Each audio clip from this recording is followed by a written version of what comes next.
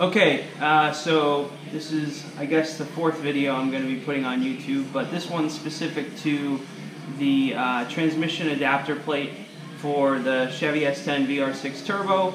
I get asked a lot of questions about how I adapted the transmission to the engine, how I mounted it, and what clutch, flywheel, pressure plate setup. Does it use a stock 350Z starter? Does it use a Volkswagen starter? So I get asked a lot of those questions, so I figured this should probably be the next video that I make, and that way I can help some people out in regards to mounting everything up, how I made it together, who to go to, where to go to, what exactly I did. So I figured I'd start there. So the transmission is a 6-speed 350Z. I believe it's from like 2004 to 2007 or 2003 to 2007, somewhere in there. There's two variations of the 350Z 6-speed.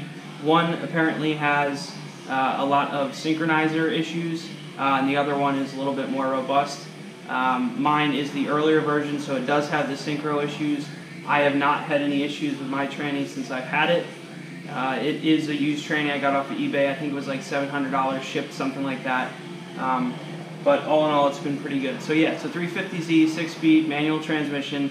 It's mated with an adapter plate, and the clutch is a Southbend. I think they're Endurance Stage 2. It's for like 500 foot-pounds of torque, something of that nature. Yeah, stock, or it's a 350Z clutch. It's a 350Z flywheel. Some guys actually take the 350Z flywheel, plug all the holes for the bolts, weld it, and then re-drill it. I personally didn't want to go that route. I prefer just a stock steel flywheel that I knew wasn't drilled or plugged or welded. So I reached out to a company in the UK because nobody in the US actually wanted to make one for me. So this company in the UK, I believe it's TTV Racing, this guy Ben Crisp that I was in email correspondence with, they basically made me a steel 350Z flywheel. The envelope in engineering terms is 350Z. The bolt pattern that they drilled in was the VR6. So I didn't have to plug and weld. I didn't have any fitment issues. Basically just bolted right on, just like it was a VR6 flywheel. So that's how the drivetrain goes, the engine power goes to the input shaft of the transmission. So everything from the 350Z slides into the clutch, pressure plate, disc, and flywheel. And then the adaption of the transmission to the engine is done via a steel, it looks like it was water jet or laser cut flange that I bought from a guy named Ed. He did a 350Z VR6 swap, and I know he sold a bunch of the adapter plates probably a couple years ago now. But there's a gentleman, Trevor, that's on Instagram. I think his Instagram is Twisted VR6. He's got a 240SX that he now sells the adapter plates. So if anybody's really looking for an adapter plate, he's the guy to reach out to. I know he does them in batches. I've had some people reach out to me before, so I figured I would just talk about that. As far as the starter goes, it's a 350Z starter, 350Z slave cylinder. So basically everything transmission, drivetrain wise, post the engine is 350Z. As far as the way that it's mounted in the truck, I had to use or build a cross member for the rear of the engine, or the rear of the transmission.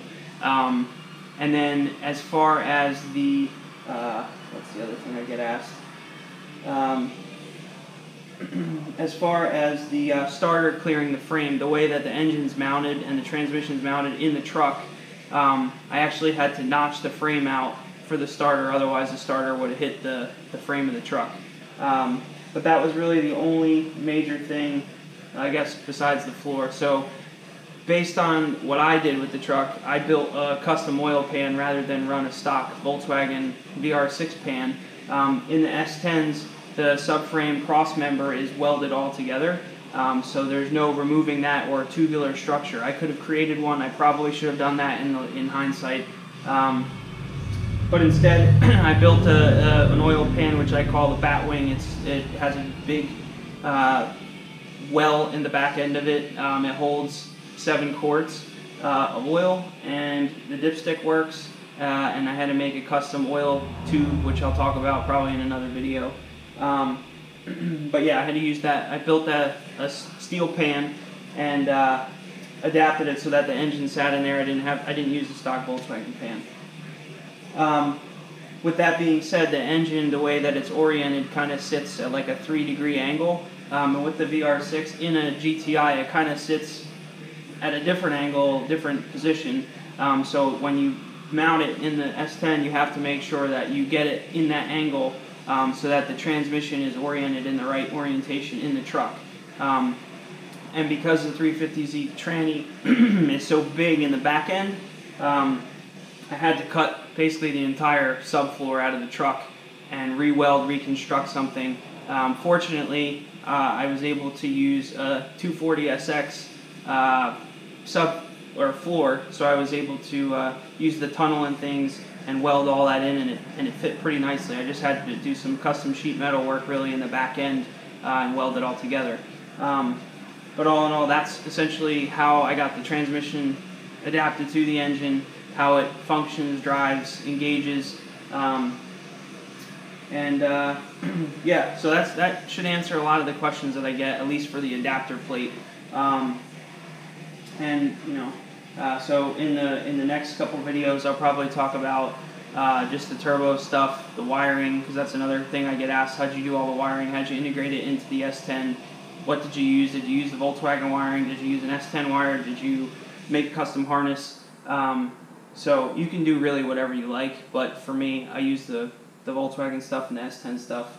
But I'll make another video on that because that's another thing that I get asked a lot about. But this is primarily the big question that I always get asked: how'd you adapt it? How does it work? What'd you use? Did you use a starter flywheel? Blah blah blah. So hopefully this clears a lot of things up and answers a lot of questions. And I'll probably post some still shots of different, like the flywheel, the clutch, the adapter plate, and things within the video. Yeah, so if you have any questions, feel free to leave it in the comments or send me an email and I'll get back to you. Thanks. See ya.